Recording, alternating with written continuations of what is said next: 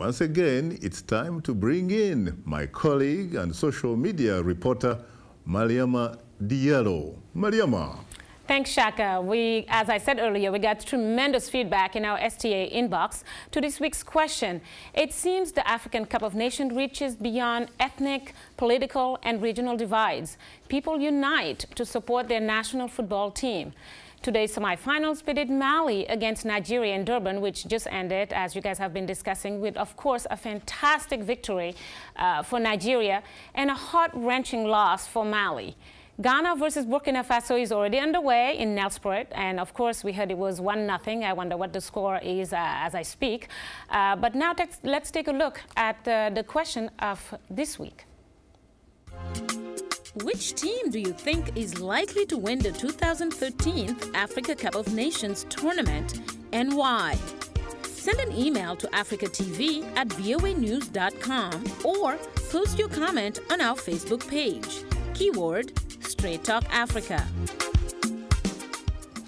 Well, we've received hundreds and hundreds of responses from our audience, and here are just a few that we would like to share with you. We begin with a comment from Asare Emmanuel in Ghana. He writes, I believe the Black Stars of Ghana are going to win because they are disciplined, cool, calm, and collected. I think my colleague Peter Clody would like this one.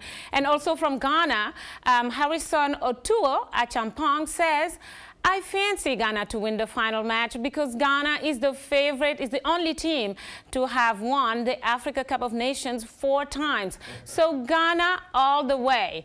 Kinalwa Peterson from Kiambogo University in Kampala says it's going to be Burkina Faso. Yes, Francophone Africa, because it's a changed team with a variety of new players who are committed and dedicated to beat any opponent. Another excited fan, Pacific Derek, his name is, said, I'm going with Burkina Faso because they play like winners. Shaka will know a little more about Burkina Faso's fate in a few hours, in a few minutes maybe. I'll have some more comments in a moment, but the Shaka are definitely hyped. Thank you very much, Mariama. The last time I checked, of course, Ghana was still 1-0 Burkina Faso. Well, you just heard, especially, it looks like Mariama and her colleagues have been biased in favor of the Republic of Ghana. It's not like the Ghanaians are the only ones who can write. Come on, man. No. Are they the only ones who are disciplined, really? I don't think so. Are they the only ones that have won it 4 times? Cameroon has won it 4 times. Yeah. In fact, I have news for that gentleman in Accra. Egypt, the fellows have won it 7 times. Absolutely, absolutely. But Shaka, if you look at the game now, the standard of play seems to have been raised a top notch because these teams are more disciplined. They stick strictly to the dictates of the coach, and that is why from the very beginning you could see draws and draws and draws all the way. They were not taking chances, because when you take chances early on, you stand a chance of being eliminated.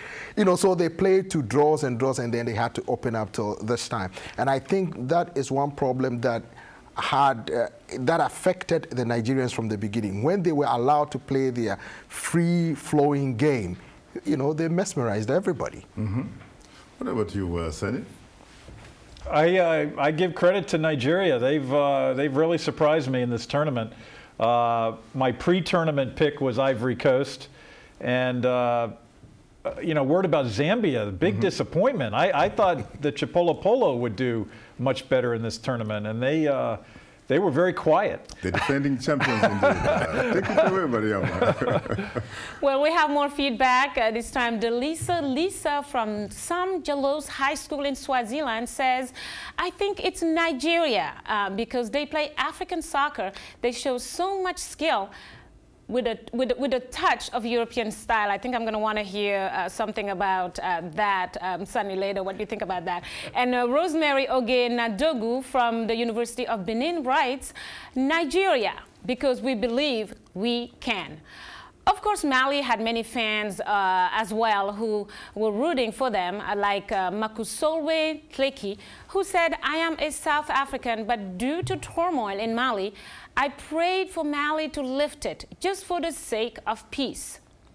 And finally, Musenga Sanwa, a youth facilitator at the UNICEF office in Zambia, was cheering for Mali because they have been doing so well, she says. Unfortunately, there's only one winner, and Mali lost today. Shaka, rooting for your favorite team can often be heartbreaking. You know, I happen to be one of those who lost today. Of course, there's a saying, Sane, that success has many fathers, but failure is an orphan. Yes. I am willing to continue studying. I'm wearing a South African jersey, Shaka, and South Africa bowed out a while back. Probably much to the chagrin of the organizers, because I know they wanted the home team, Bafana, to do well to boost attendance at this tournament.